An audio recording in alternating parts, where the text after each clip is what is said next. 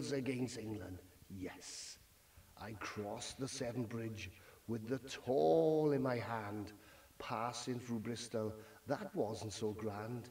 Everybody sounded like a Wurzel, yes, that friggin' song. All those stuck-up yuppies sucking on their bongs.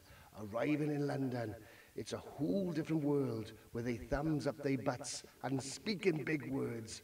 But beating the English will be such a dish. When they don't get the ball, they act like a girly Trish. But every time we keep losing, we just don't stop. We fight harder and harder to get to the top. With the grass at our feet and the game in our eyes, the English boys will get a big surprise. Because we won't be kicking the ball all the time. We are to play rugby and play divine, where the English drink red wine with their little fingers sticking out. The Welsh drink Guinness, beer and Welsh stout. When the game ends and the final whistle blows, the English lie beaten, bloody with broken bones. But the crowd starts singing to the heavens above, singing Delilah, that's banned from the clubs.